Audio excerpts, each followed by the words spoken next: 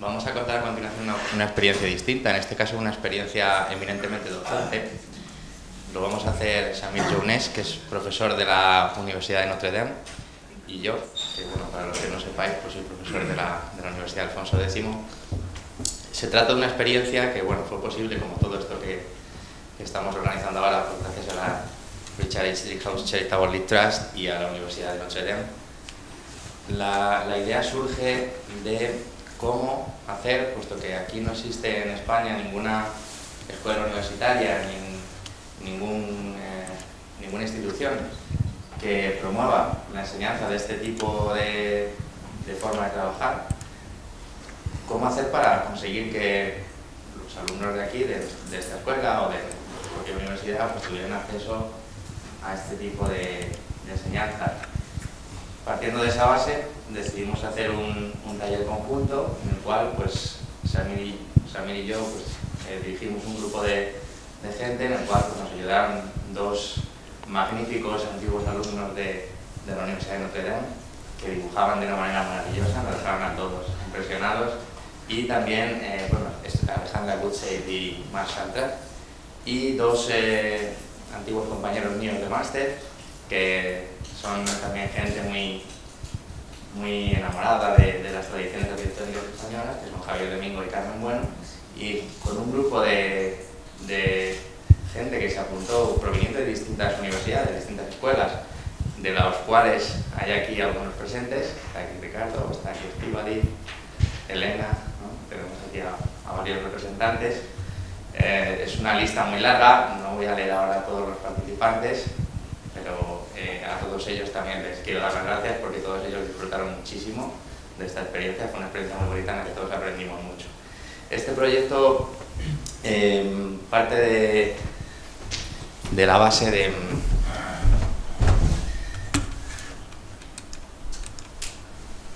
de un lugar en el cual había ya una polémica existente. ¿Por qué elegir este lugar? Pues muy sencillo, ¿no? Por crear una mayor atención hacia este proyecto.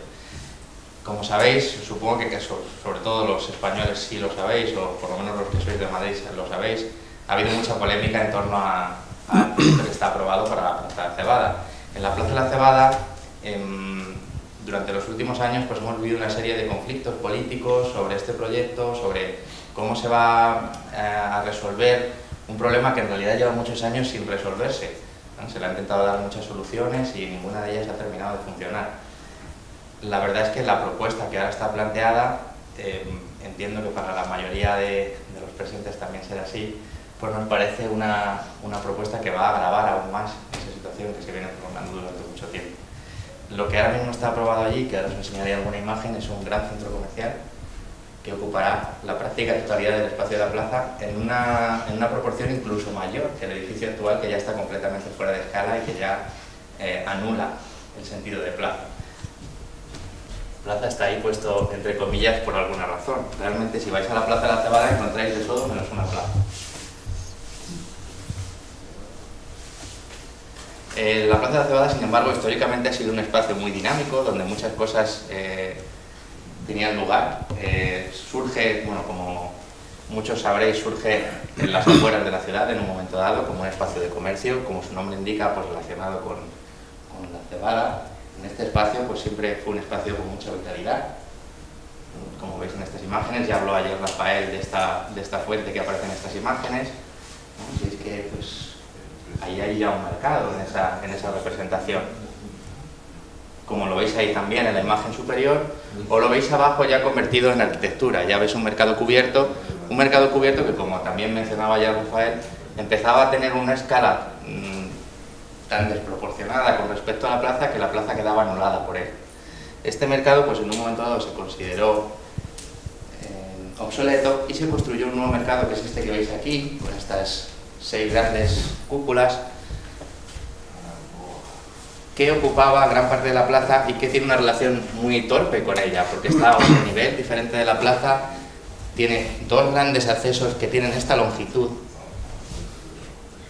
para los garajes, que ocupan completamente los espacios que rodean a ese lugar. Y aquí no sé si sabéis, pero hasta hace poco se encontraba otro edificio, que era una piscina pública, que fue demolida y en su lugar, en el solar que ocupaba esa piscina, ahora se desarrollan muchísimas actividades por parte de colectivos del barrio y, en cierta manera, pese a ser simplemente un agujero dentro del tejido urbano, ha recuperado bastante la actividad, simplemente por ser un espacio abierto, porque es que realmente este barrio necesita esa plaza. Pensad que la escala de este lugar, bueno, ahí veis este espacio del que estaba hablando, el que ha resultado de la demolición de esa piscina. Pensad que la escala de este lugar es una escala inmensa. Si comparáis esa plaza con la plaza mayor cabe dentro de la plaza de la Cebada. Bueno, si la ponéis en la misma escala, cabe dentro de, para que os hagáis un poco la idea de hasta qué punto este espacio está desaprovechado en la actualidad. Bueno, este es el proyecto que está aprobado. Ha habido mucha polémica porque este proyecto incluía dentro de él incluso más espacio público que el anterior y había que dejar, por normativa municipal, había que dejar unas reservas de espacio público. Ese espacio público, finalmente, y tras muchos conflictos políticos, se va a ceder en las afueras de la ciudad. Se va a construir un parque del número de metros cuadrados que este edificio va a retirar de espacio público en este barrio. Esa ha sido la solución que ya veis vosotros, bueno, cada uno que juzgue por su cuenta, pero como no es una solución muy lógica, ¿no?, para un problema urbano.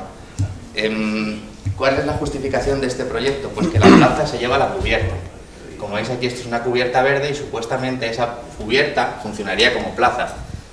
También creo que cualquiera sabe que una cubierta no va a funcionar como plaza.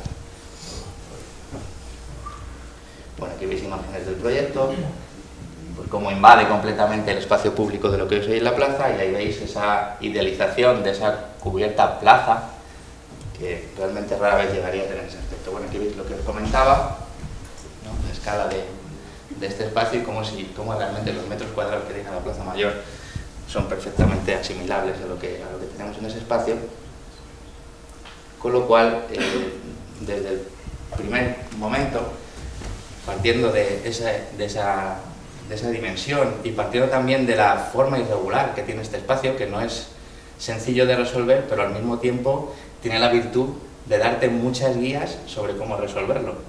Pues partiendo de esa base, el profesor Samir Younés desarrolló una serie de bocetos sobre cómo podríamos resolver este espacio.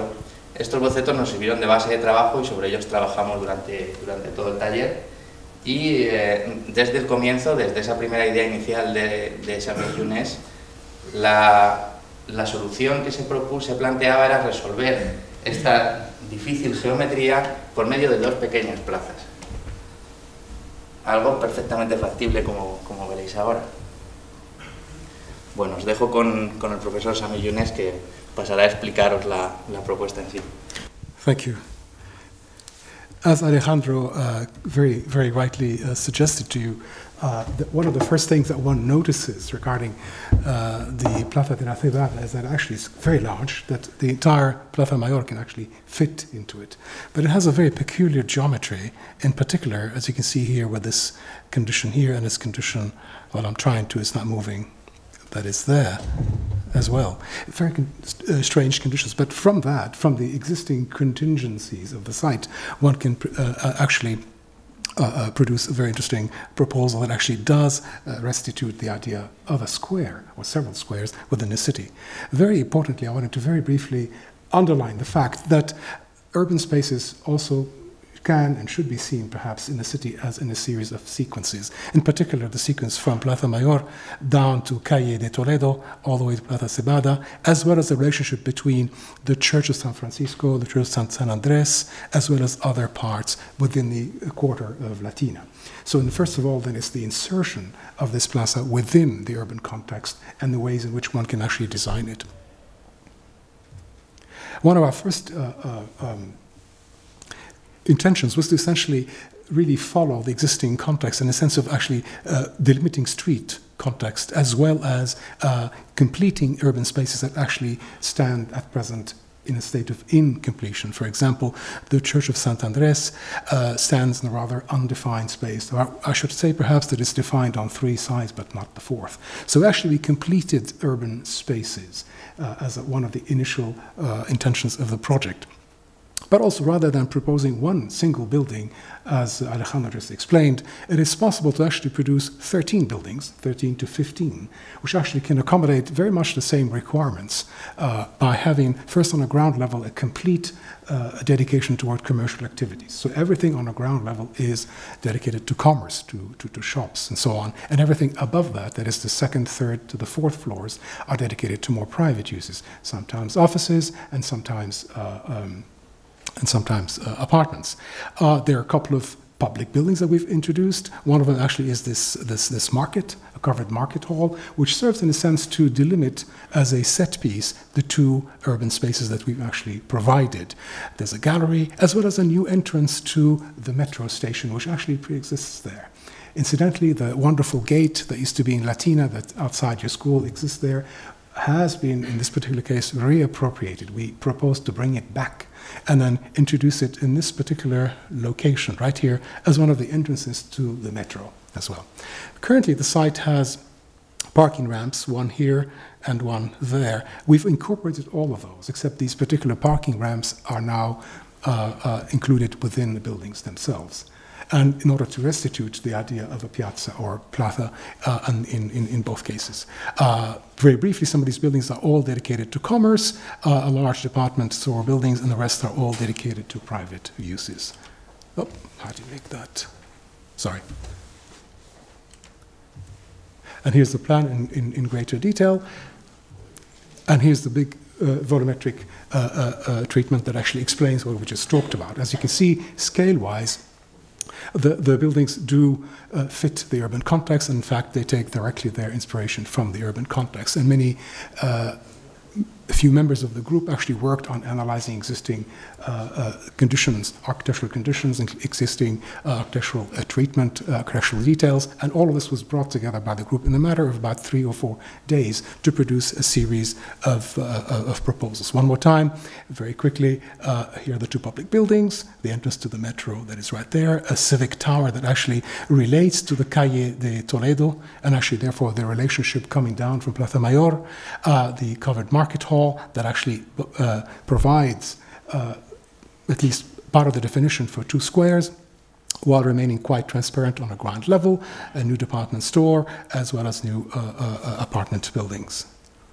This is the view, standing right here and looking directly at, as you can see, the reconstruction of that gate that you've got there, which now has been slightly elevated a bit more to give it more of a taller proportion, but actually becomes one of the entrances to the metro condition. Views of the streets now leading up to, this is how it actually, the idea is of integrating our architecture with the existing neighborhood. As you can see, it's very much the same scale, 3 to 4 levels. One of the views actually entering or looking toward what we actually will call Plaza de la Cebada, that actually it is, in this case, a plaza. And this is it in comparison roughly to the same angle that Alejandro just mentioned a bit earlier. This is a view from the square directly. As you can see, it's quite transparent with respect to the other square, and you see the civic tower. And we've reconstructed the fountain that Rafael mentioned a few times already over the past couple of days. Another fountain. Another fountain. And here's a view actually looking at, this is the Church of Sant Andres. These are the new buildings actually put in order to enclose the square that, as I said, was partially enclosed. And this is a view of the entire inclusion, the entire integration of this, this project within the quarter of Latina. And there are the two projects, the one currently being considered by the city and the one that we propose as a counter project to that, to that one. And at the end, these are just examples of some of the plays that were produced by some of the students. In particular, this one was done by Javier Domingo. Is Javier here today? No, he's not. But to show you, in other words, the idea of actually understanding the quarter, all the architectural details, the urban details, and so forth, as part of what in Italian is called an abaco, in other words, a kind of lexicon of existing architectural conditions. Now, that was the project we did for Plaza de la Cebada in Madrid. I'll show you very briefly the project for Piazza Maggiore in Palermo. And as you can see, and as Alejandro mentioned earlier, the word piazza is actually put between brackets because it is not a piazza, although it's a very, very large space. I'll show you very briefly a picture of where the site is going to be to the right, to my right, a picture of the conditions of the site in the 18th century, and here is that particular site as well. As you can see, it's made of about 9 or 10 urban blocks. For those of you who may or may not be familiar with Palermo, let me tell you very briefly where it is. This is the famous Piazza Marina. So therefore, the waterfront is somewhere right here, and this is the area that we're going to be working on. This is actually a picture taken from shortly before the Second World War. That is before the Allied invasion, because the Allied invasion essentially took away most of this area. It was almost completely destroyed. As you can see, parts of the walls, the Spanish walls of the city, still exist, and you can see them right here, and they do inform the urban fabric quite significantly. The area is called Magione because of this church. This 14th century church is called La Magione, and therefore that's why it's called Piazza della Magione. We will reintegrate this church within the neighborhood, in a sense, in a manner that we actually did in Madrid earlier. These are the existing conditions. So all of these areas actually have been, all of this has been bombed in the Second World War and has remained such for a very long time. In fact, many parts of the city, up until fairly recently, up until the past 15, 20 years, had remained in a state of ruination precisely because of the bombing in the Second World War. What you see here is the tracing, as it were, of the old city fabric, but these actually are plan ruins, simply a couple of feet away, released from the earth, not that far. Here's where it stands at present, and the only thing that exists is actually part of a church complex right here, also known as the Sapienza, and that's the only building or set of buildings that are still remaining. What we have actually, therefore, done is to reintegrate all of that within the existing neighborhood. These are the existing conditions to the left and the proposal to the right, and I'll show you that in just a little bit. Again, this is the Cala, this is Piazza Marina, this is Via Maqueda, named after the Spanish viceroy, and then this is Corso Vittorio Emanuele. So this is where the area that he actually worked with. This is the famous Villa Giulia, right here. This is Via Lincoln, and so these are actually the limits of our site. This is the urban plan that we actually produce, and as you can see, it seeks to integrate itself within a city. Therefore, the idea of the completion of the city became one leading aspect of our approach. It's a present existing small church here called Sant'Euno, and we actually incorporated into a sort of a set of urban sequences that actually would lead from the church into a more important and imponent piazza. In this case, however, it is a piazza, incorporating an existing church of La Sapienza, giving it a new facade, and then leading all the way up to the apse of the church of the Magione that I showed you earlier. So essentially, you have a series of urban spaces that connect 1 and 2 piazze, a new school, a new integration of the Church of the Magione within an urban context. And there's another urban sequence we've worked with, this one, going all the way here to a new market that integrates within the urban context. All of this right now stands as empty space. And here's the aerial view. What you see in light, what is drawn in light are the existing conditions. What is drawn in more and darker pencil work are the new buildings. And this, what I briefly will do is show you the sequences actually beginning with Sant'Euno to the major piazza here, the Sapienza, all the way to the Church of the Magione, and the other sequence that does the following path. Here it is in greater detail. And here are the two major sequences. I'd like to really address this to the students because to ask you to please consider your interventions in cities as part of a larger context. Therefore, think about the urban sequences into which you actually add your own interventions. And here are the views, the Church of the Magione, the Church of the Sapienza, which we added a bit later. This is the new facade that it has. All of these are the newer buildings. This is the piazza of the Sapienza. To the right is the church, the existing church, plus a new facade that we have actually proposed, that leading up through this street right here to the very end of the apse of the Church of the Magione. And here it is. You enter to the left here in this new enclosure that leads up to the Church of the Maggiore. A view up to the new market hall, which has apartments above it. And here's the market hall, and opens onto a new piazza made of pre-existing buildings as well as new proposals. This is the second part of the sequence that actually takes you through a set of streets all the way up to a new piazza that we've created at the end, and this is the one leading to it. So in a sense, these are all small plates that actually were done in a project that lasted for about 3 weeks or so, that included first analyzing existing contexts, understanding them. And finally, I would like to add the following thing. We've heard a lot, especially in Spain, about the preservation of the remarkable architectural heritage that this country is made of, and that's also very important. But if we are to be building new cities, of course, they have to be not only restored and restituted, but one has to continue traditions, because otherwise, if traditions aren't continued, well, then they are put in a museum.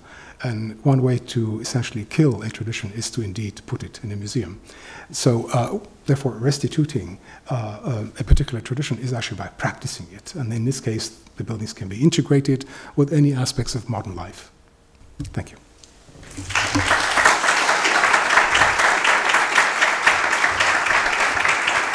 Thank you. This project was developed by a group of students from Notre Dame with Professor Samir Younés and also Professor Ettore Mazzola. And as you may see also here, this is a powerful tool to operate in every city you have to work in. One more thing I would like to say is to thank Samir Younés for the many things he taught us during this workshop. I'm very thankful to him and to Notre Dame School. And I invite you all to join us for the next workshop. I'm sure we will be able to organize one more. Thank you. Thank you.